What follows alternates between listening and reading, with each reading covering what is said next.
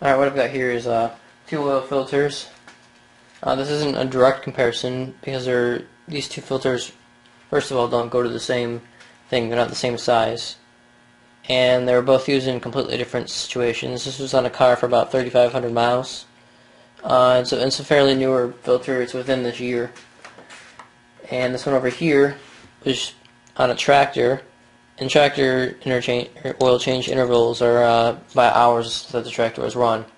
So that means that if the tractor isn't run that much, it's going to go a long time without an oil change. Which means this filter was soaked in oil for at least, in my situation, 4 years. So it's not the average test for a car. But it's just to show you what was in it. This is also from the late 90s or early 2000s, something like that. And as you can see, it looks different than the ones that are on the shelves today. But this is just going to go over the different things that are inside of each of them.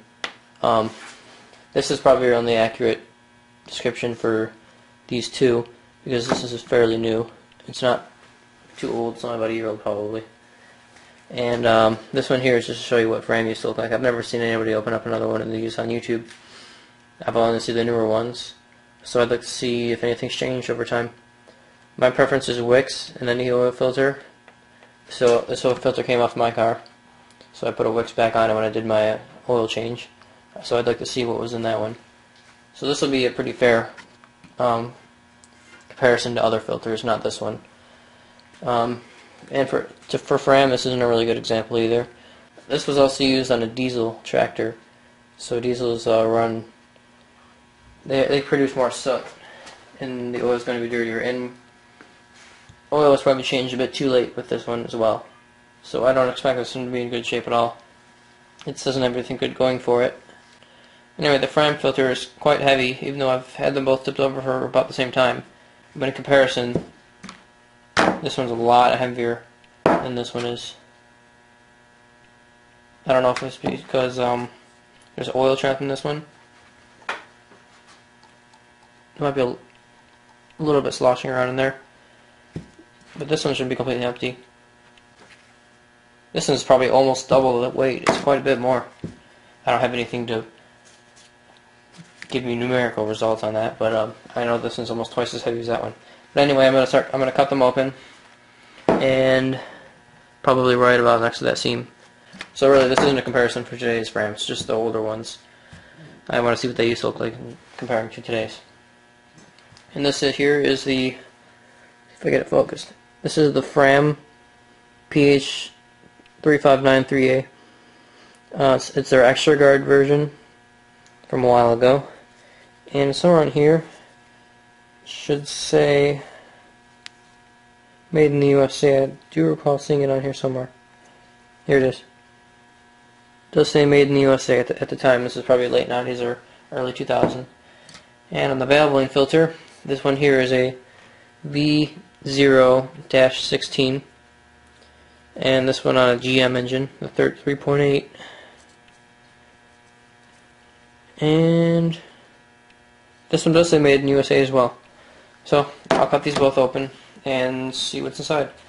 Well, after I've got it all cut open, I'll start off by saying that this filter had a lot of oil trapped into it. After I just started cutting through it, the first little hole I made, it just started pouring out. So I got a lot of the oil out, so the comparison wasn't very much. But this one, all the oil pretty much tried to come out of it. So all I've done was I've just cut the top off, and this one actually just came right off. I didn't do anything, but this one, when I finished cutting it, it looks like the whole thing wants to come out. So I just decided to wait till the video to take it all apart. But anyway, yeah, this one definitely it's not your average conditions for an oil filter. It's just flat black. There's no way you can look at it any lighter. Like usually when oil's in a pan, it looks darker than it really is until you put it on a rag and you see, oh, it's not too bad. This is just flat black. There's no way you can ever look at it any lighter. Anyway, I'm going to do this one first since it's not as bad. Surprisingly, this one does have metal end caps. And here, it's a little leaf spring that keeps the filter together. Looks like at the bottom there are a few contaminants in that oil. A little bit sludgy. This is only about 3,500 miles, so shouldn't have been too bad. And then this comes apart. This is probably the heaviest part of the whole filter. You've got the anti-drain back valve. I don't know if it's rubber or silicone, and I don't know if I'll be able to tell by looking at it. Found that pretty good though.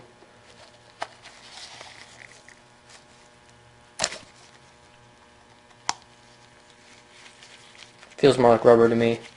I don't think this is silicone. And that's it. I guess there's no bypass valve with this oil filter here. Doesn't seem to be any other way the oil could go. But by looking at these pleats here, they're not too bad. I'm a little more impressed with this filter than the other ones that I've seen on YouTube of the Valvoline filters. This one actually I wouldn't mind putting on my car, but on the GM engine that I have, there's an adapter on where the oil filter goes, and that adapter is supposed to have a bypass built into it, but those can sometimes fail. I'd rather have one in the filter as well. So that's not necessarily important on my car, but it's still nice to have that. It might have been designed because of that. But looking at the actual element, it doesn't look like there's any sludge in there for my car. It looks like there's just little bits and pieces that it caught. It's pretty tough. It's kind of hard for me to actually move it. It's a pretty tough filter, seems like. And then overall, doesn't look too bad. There, now this here, this is where a lot of the sludgy stuff is. Or at least I think it's just bad oil. I got it filtered out. So it did its job. So, put this one aside and then I'll open up the Fram. Alright, now onto the Fram. The first thing I noticed immediately was how heavy this first plate was. This is very, very heavy. Not sure why. It's much heavier than the Valvoline, not just because it's bigger, but just overall. There's the anti-drain back valve. And this feels kind of like rubber as well, just like the Valvoline. Alright, now move on to the filter. Oh, this one does have paper end caps. By looking at this construction looks pretty good for being soaked in oil for like 3 to 5 years. Doesn't look too bad. I thought it would be worse. As you can see on the Fram, there doesn't look like there's many pleats in this one. Cardboard end caps do not show any sign of coming apart. They're on there very good. If I push really hard, I can hear a little bit of it kind of coming off, but it's on there good. Overall, this filter does not look too bad. And on the inside of the filter, you've got your bypass valve.